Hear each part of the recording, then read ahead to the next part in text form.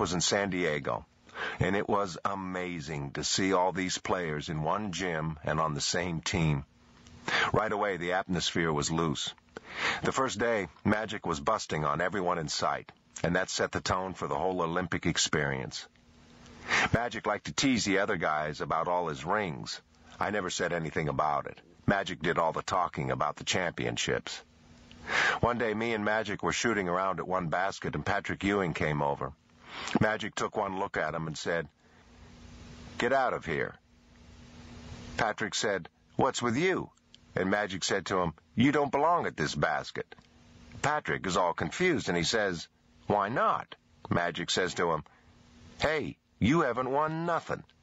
So then he shouts over to Barkley, "Hey, Charles, you might as well just stay over there too, because you haven't won anything either." That's Magic for you. So now he's got everybody in the gym going. I'm getting all embarrassed about it, but Magic says, "Hey, if you got championship rings, you can shoot at this basket. Let's see, I've got 5 of them, and Larry's got 3. We've got 8 championship rings over here. What do you guys have?" Next thing you know, Michael is coming over, and at the time he had won 2 titles. So Magic starts shouting, "Okay then, now we got 10 rings. He sees Scottie Pippen laughing, and he says, "Hey, Scottie, you want to come over and shoot with us? Then we'll have an even dozen.